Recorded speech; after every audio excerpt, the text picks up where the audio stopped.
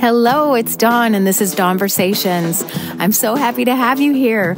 We talk about anything and everything. It's just a potpourri of topics, and that's just the way I like it. If you like surprises and you like variety, this is the show for you. Let's go. Hi, guys. It's Dawn from Dawnversations. I just decided that I wanted to air this last minute because I finished reading Anthony's book and I absolutely loved it. I'm not BSing. I would never just say that. I read it and then I had to put it down for a little bit and then I picked it back up so I could finish it because I wanted to do a podcast episode about it. But I thought, you know what? I'm just going to go ahead and air the podcast the same day that I give my review.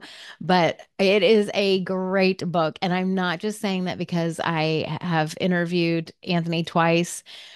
I almost wish I hadn't met him prior to reading it because I could just tell that it was him writing the book after meeting with him. It is so tangible and so down to earth, and he makes everything just seem easy, simplistic, and he talks you through it like a friend would. And I have been through empty nest syndrome 3 times. And there wasn't anything that he missed. It not only focuses on how you deal with them before they leave the nest. I was a single parent, and so he actually wrote a second book that we're going to touch on in this episode. But it's just about the emotions that you go through, the emotional roller coaster of having kids, letting them leave the nest, the relationship that you're left with yourself, with your spouse, with your kids, how it changes, and most of all, how you should have a plan to start. And I am not a planner, but after reading it, I wish I would have planned better because it really probably would have simplified me and going through the roller coaster process. But Anthony, kudos to you. It was such a great book. I absolutely loved it. I recommend it to anybody to give as a gift. If you know of somebody that is struggling as an empty nest parent or they're dreading it, knowing that it's coming, somebody that's got like maybe a junior in high school, or even if an adult child that is about to leave, out on their own, not go to college, just get out of the house and move out on their own. It's a wonderful, wonderful resource. And I just want everybody to read it. So good job, Anthony. I am so excited for you guys to see this episode so that you can hear more about his book and also how it helps single parents as well. So, yeah, I hope you enjoy it. Thanks, guys. Welcome to another episode of Conversations. We have Anthony back. Welcome back, Anthony. Yay! So glad to be here. Thank you. Thank you for having me back, let alone Of the first time. course. Well, we can relate to so much, you and I. You authored the book, Empty Nester Blueprint, right? Is that what Yeah. the exact title? I just wrote it down. And then you just have another book now. I So know. let's talk about it. Tell the title because I don't want to mess it up. Yeah, it's the Empty Nest Blueprint for Single Parents. Okay. And when I was on last time, I was working on the book and we talked a little bit about it. But as I wrote the first book, uh, it was about the empty nest journey and how we all as parents go through some, stress and empty nest syndrome and other things that happen when our children leave. And so, uh, and so that book, the first half of the journey was background and a lot of good stuff. The latter half of the journey was very couple focused. How to Mm-hmm. re-engage with your partner, how to Right. re-engage with your marriage, right? And how to have a plan for your spouse and a plan for yourself and a plan for your children. And I knew when I wrote that book that I was basically alienating single parents. And I had a lot of research on single parents, but you have to make choices. So Mm-hmm. am I going Yeah, to write a right. book on couples and how to reconnect, or I'm going to write a book for single parents? So I knew there was a second book there. Yeah. So I wrote the second book, and I don't think it's not necessarily a better book, but it's more focused, I think, on how to help a single parent with their empty nest journey. Yeah. So I was thinking about that. Like, so did you have to start all over for your book, or did you like take the original and Yeah. then spin it? Yeah, I don't want to say that I cheated a little bit, but I cheated a little bit. Yeah. There are There are chapters in the original book about your parenting DNA or how to launch your child or what empty nest syndrome is. Well, those chapters are the same whether you're single, you know, you're a polygamist or you have a spouse, right? Yeah. They're the same. So some of those chapters I kept. I did a little editing, but most of those chapters that just basically defined empty nesting as a whole, I kept. But the average empty nester, average single empty nester chapter in the US, the exercises are all different. What a single empty nester needs to do and focus on is different than what a couple does, right? Because you're not focused on a spouse or your marriage. You Right. haven't drifted. You probably already have a divorce. Some of the warning signs of the first book aren't appropriate anymore. Yeah, that's super interesting. An interesting spin.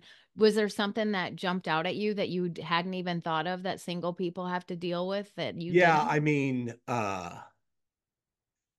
they have a very hard job being a single person raising a child, right? Mm-hmm. There's financial struggles, mostly financial struggles, Right. time.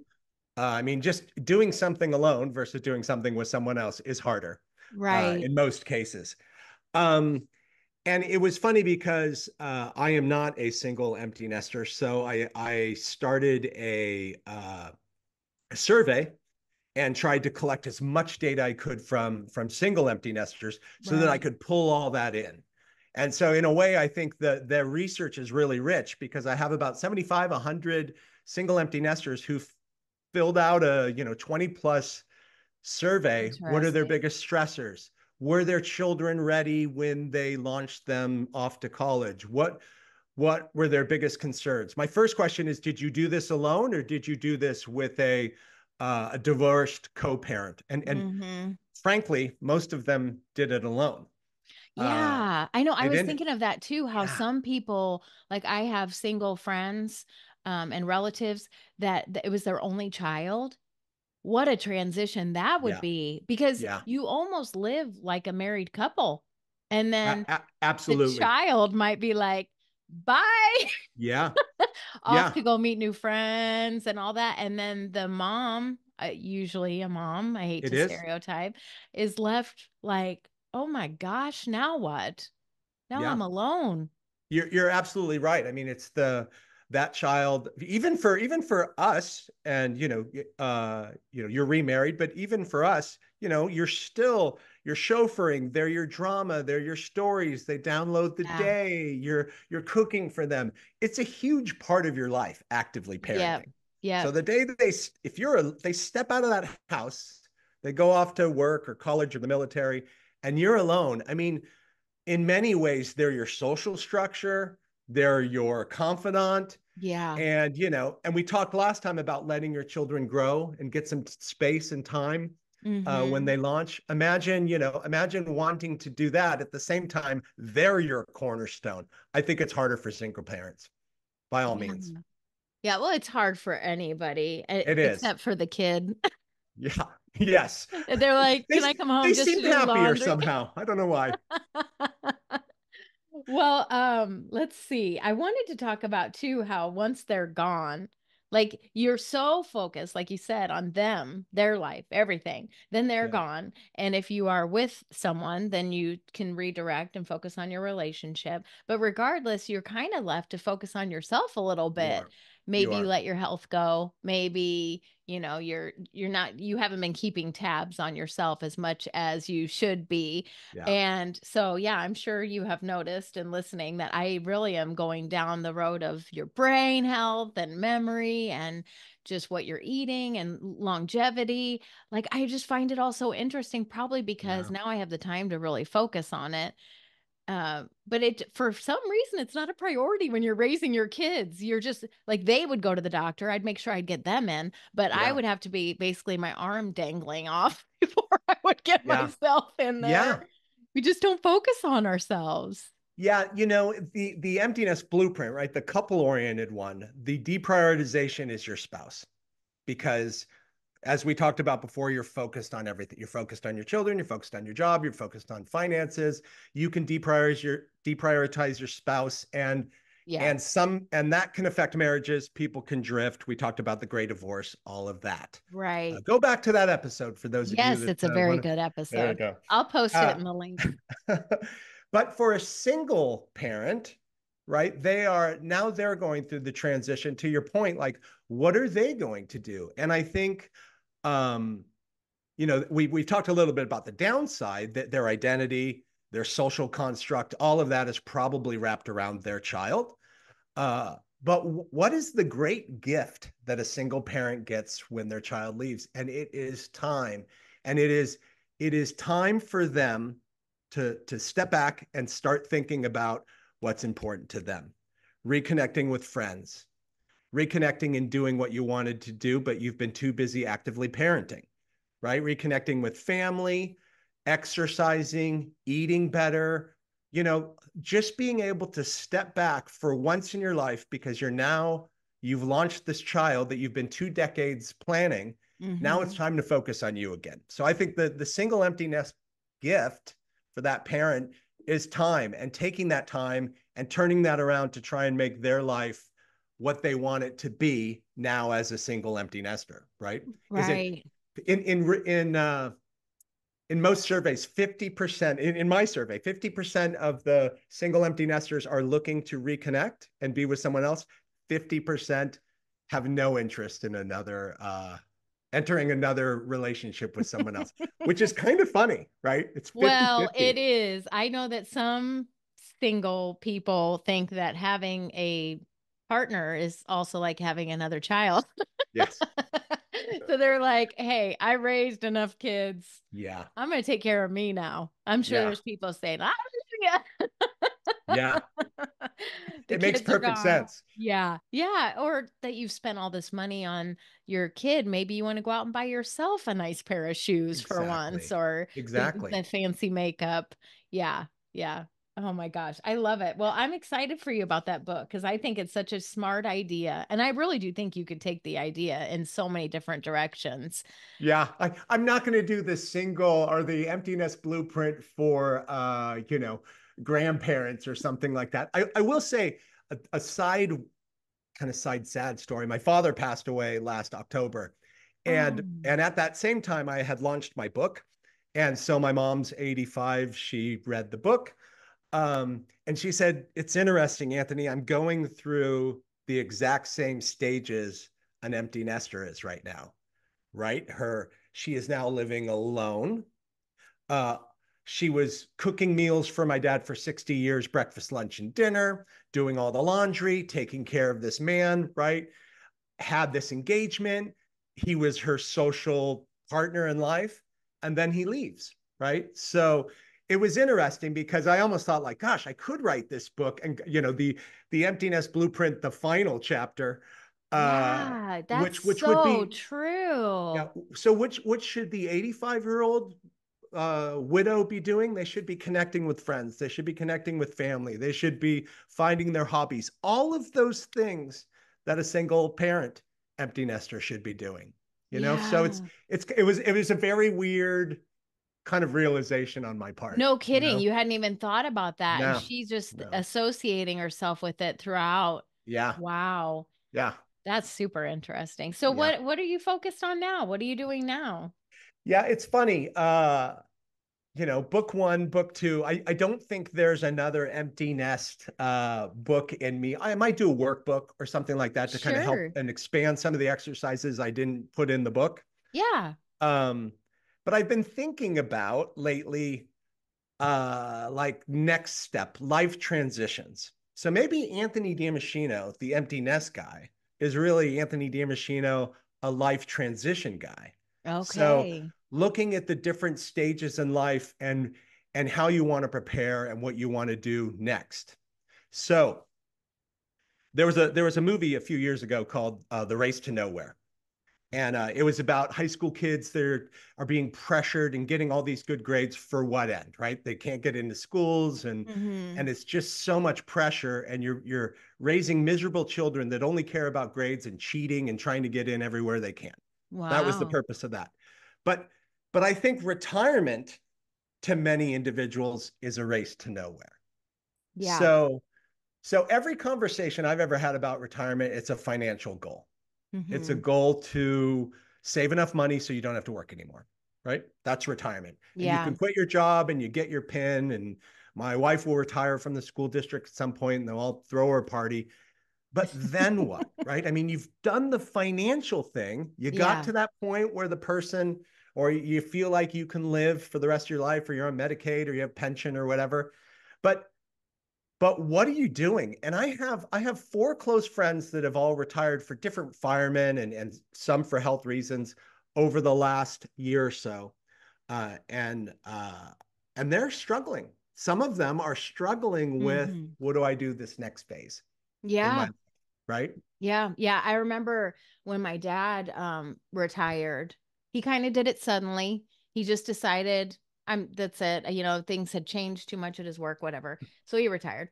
And I remember him and I would text all the time, all the time. He'd always send me texts all the time. And I remember coming over to his house one day and I was like, "Are you okay? You just don't seem like yourself." And he said, "I just don't feel like anybody needs me anymore. Mm. I don't, you've got your husband now to help with your car issues or anything, that Yeah, some of us daughters rely on our dads for." yeah, And he's like, "You've got your husband for that. Your kids are grown. They don't need, grandpa to." It broke my heart because I said, "Well, yeah, Dad, I still need you. I still need you to be my friend and my guide and all that." yeah, But I think it's normal for men to feel like they have lost their purpose or their reason for being in all these people's lives because they don't go out and yeah. provide for the house anymore. Absolutely. And I think, there's a lot of placating answers like, oh, find your passion and volunteer and, work in the garden or take up pickleball or golf or whatever. Mm-hmm. And, those are all good ideas, but, they're not that realistic. And so Yeah. what I'm seeing is a lot of people are retiring and then going back to work because after they've done their honey-do list and cleaned out the garage and done one or two trips somewhere, Mm-hmm. they're now well, I'm bored again. This routine in my life is a little boring, especially if they're retiring and a spouse Yeah, isn't, that's what I was just gonna you say. know. Yeah, if she's still working and you're at home. Yeah. So, I am not going to go back to work, but for sure I'm That- not. But I do see that. So to and kind of so is the universe telling me something? And I'm going to bring up two books, right, that I've Okay, that I've okay. read recently. So I read this book called The Measure. I know this will be backwards probably. No, it's actually On the, showing up oh, perfect. okay, Yeah, great. I don't know why. Yay. Uh, I'm not going to give anything away. Spoiler alert. But the measure, the on the planet, when people one day, anyone 22 years or older gets a box, and when they open that box up, there's a piece of string, and that piece of string tells you how long you're going to live. Mm, So if you have a short string, if you have a right. long string, 22 and older. So that's in the first 25 pages of the book. I don't want to give anything away. Whoa. But this is longevity, right, Don? This is what we Yeah. kind of have. Right. So an interesting kind of concept, great concept, a beautiful hook. And then the book tells a story about different people and the string. And it's called The Measure. It was really good. So I read that book. I liked it. And then I read a second book, Die with Zero. And this is your typical nonfiction book. I don't want to call it a one note book, but one of those, happiness. And then there's a chapter on happiness, and then the rest is just stories of happiness. Okay. Um, but Die with Zero is about longevity again, another longevity book. Why am I reading two longevity books in 2 or 3 weeks?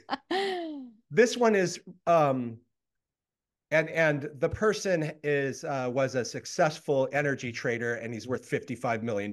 So he has different problems than you and I do with dying with zero, right? Yeah, no Um, kidding. yeah, it wouldn't take me very long to die with zero as opposed to him. But like any good self-help book, you pull two or three nuggets out of it, and that makes Yeah. it worthwhile. Yes. And And two of the things they talked about is one was there was a longevity. I think it's I went to a longevity site, Don, and I punched in my information.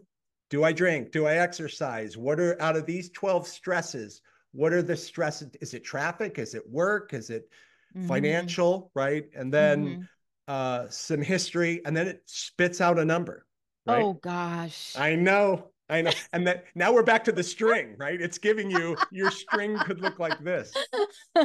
Uh, but it was interesting to get a number, right? Wait, And what was it? well, uh, I'm kind of shocked. It was 95, Okay. which is crazy. I mean, I took another one, a shorter one, and it was like 86, right? Like the average age of a guy, Yeah, today. right. The second one, if you don't eat red meat and you don't drink and you continue to exercise 5 days a week and you're stress free and you make a new friend or new groups of friends every few months, which is a Oh, huge one because it builds your social circles and gives you right. purpose and Yeah. meaning. Mm-hmm. So you could tell by when you take the test, what are the levers, right? Okay. Uh, so I thought that was really interesting, right? Like how long are we Yeah. going to live? And then the thing that got me thinking, the other thing I liked with Die with Zero is they talked about your bucket list items, Don, right? So, you and I, maybe we have 20 or 30 more years where we could, rock climb or do whatever we wanted to do. And then, we're probably not doing that at 90. We're not skiing in 90. Um, Well, you're not. I yeah, totally would yeah. be Oh, doing. of course you are. But there was a thing, think about your your life in 5 year increments moving forward. I'm going to kind of make that up. But next 10, 15. And then what do you want to do, Dawn, in the next 5 years? And then what do you want to do the next 10? So if you always want to go to New Zealand, but Hmm. you can't really go New Zealand in the next year, you could still put it in one of those buckets, Okay. right? Yeah. And if you want as a grandmother to take your grandkids to Disney World, Right. right? Are Right. you doing that in the next 3 years, Don, or the next 3 to 7? And so you do want to do that, and you're going to drop that in that bucket, right? So Okay. it's a way of looking at your life and trying to plan the experiences you want when you want them. And I think you and I just kind of do this naturally, but Hmm. it but to but like anything else, if you plan for it, you're more likely to do it, right? Yeah. Well, and it gives you something to look forward to. Like we It does. all love that. If you're going out of town, it's like, okay, 10 more Yeah. days. And yeah, just counting down, like get me there. Yeah. Yeah, that makes sense. I like that idea too. Because while you're feeling physically able is when you want to be able to travel and stuff or and go do those Absolutely. kinds of things. And we've Yeah. all heard of stories of the 65-year-old that dies 2 years after they, Yes. Yes. retire, or their hip goes out or their knee goes out. And, their whole plan was to, hike the Appalachian Trail. And yet, Mm-hmm. they waited too long to get there. So Die with Zero is kind of that concept. Do things on the front end, spend the money now, you don't have to die with a big sack of money, right? Right. Now he has a Right. much bigger sack of money, so it's easier for him to say that. But for us, I think Yeah. from an experiential standpoint, though, it makes sense. You should take that trip to Disneyland with your grandkids as soon as they're old enough for you to enjoy it. Yeah. Have you ever made a bucket list? I have uh it's funny. I have, and I think I've done most of them. We Oh, talked about that's this last time. great. I have a dream board, right? And so I've done not most of my dream board, but a lot of those goal-oriented things. But I'm a goal-oriented person, so I will put together maybe Life 2.0, Anthony's Life 2.0 Oh my bucket list God. of things I want to do. Yeah. Well, what's Uh at the top of your list? What do you want to do? golly. Uh Well, I have places I want to visit, right? Okay. There's places I haven't been. New Zealand, I bring that up because I want to go to New Zealand. My wife wants to see the Northern Lights at some point. Yeah, that'd be neat. And we honeymooned in Italy and Greece, but we had no money. I mean, Yeah. literally no money. Right, So right, it'd be right. nice to go back with a little more money. But even those examples, Don, those are big dollar examples, right? I'm not Hmm. the Die with Zero guy. I can't just Yeah. go on all these trips, right? Right. And so, uh, back to like Disneyland or Disney World, right? I mean, I want, my kids aren't married, so that will happen. I'm hopeful they'll have children, and so I can become the grandparent, as we talked about. That's super Yeah. fun. And Yeah. I do want to do things with my grandkids, right? Yeah. There Well, if you're was, going to live to be 95, the I odds are know, gosh, I've got a lot of time. I, I used to hear people say, I was lucky enough to take our kids on some pretty good trips, like to Europe when they were younger. wow. And people said, gosh, they won't even remember. Why would you take them? Why did you wait until they can remember, Anthony? And then that will be more worthwhile. And then I realized, well, you taking your granddaughter to Disney World is not about your granddaughter. It's Right. about Dawn getting to go to Disney World with their granddaughter, your Right. granddaughter, and give her the things she gets to eat as you push her around and watch her eyes when she's going through Pirates of the Caribbean or Yeah. whatever that is, right? Yeah. So I have those memories. I don't care if Everest doesn't remember the Eiffel Tower and Zoe doesn't, Yeah. know what Amsterdam looks like. I got to be there with them and Yes. experience it with them. Right. So not that Exactly. they're not important, but part of the whole reason for the trip is for me to experience that with them and see them experience that, not Yeah. necessarily them create memories that they're going to remember. Does that make sense? Yeah, 100%. And I remember my kids kind of surprising me saying that they would rather have experiences than gifts when it came to Christmas presents because I would, wait for my Christmas bonus. I Yeah. was like Clark Yeah. Griswold and, hoping it was a good one because then I could dole out and I would be like, do you guys want cash or do you want me to buy you presents? It was what I had to do. I was a single mom and I did with what I could. And as they got older, they said that they would rather have an experience. Like, let's do things. So we did a family trip with a few of the grandkids. The other ones weren't here yet. And it didn't all go as planned, which made for great stories. Yeah. We made it there, we did Yeah. it. But it's the memories. It's that sticks out to you as important. Yeah. It doesn't matter if it's in the perfect timing. There is no perfect time. Don, it's not the pair of Uggs or the whatever it isn't. I mean that, Yeah. your child, your daughter, or both your sons, you got them a lot of things in their life, and most of those things are gone, right? They're in the Goodwill or they're just gone. But Yeah. but they do remember when you took them to Disneyland, right? They do Right. remember camping with you. They do remember Friday night going to wherever you went, took Yeah. them. And Right. so I did the same thing this year for Christmas. I only gave my family experiences. Now, I gave Karen a photo album and I took pictures of plays we were going to, concerts we were going to, and camping.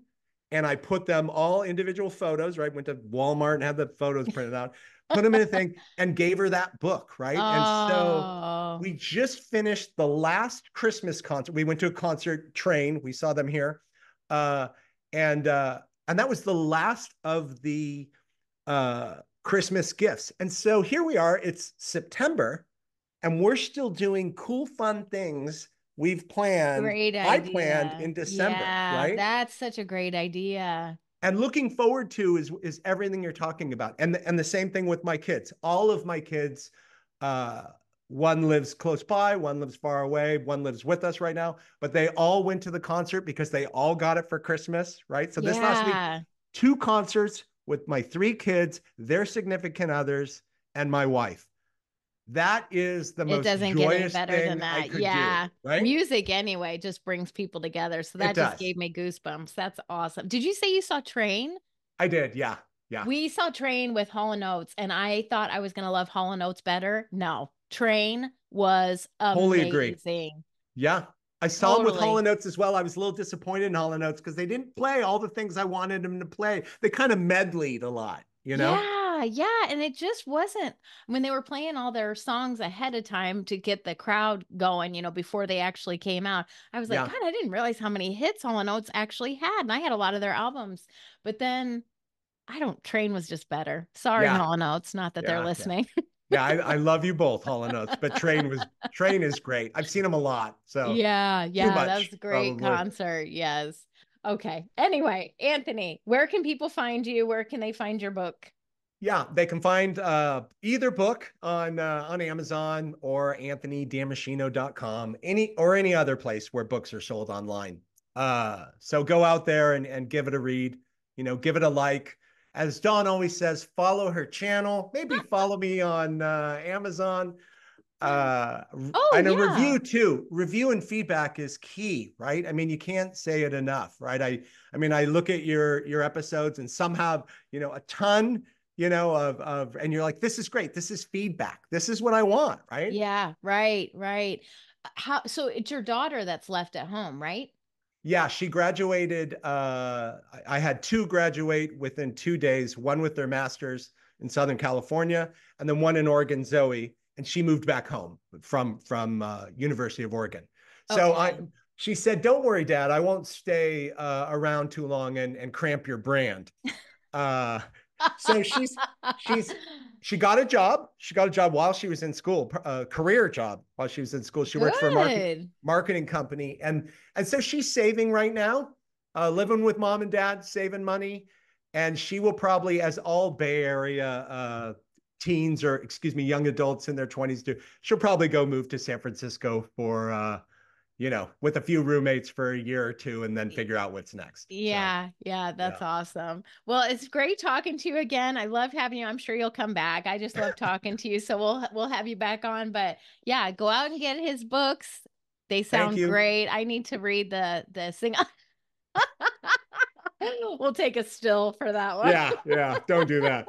All right. Thanks so much, Anthony. Okay. We'll Thank talk you, Don. I soon. appreciate you having me on. Of course, anytime. Bye bye.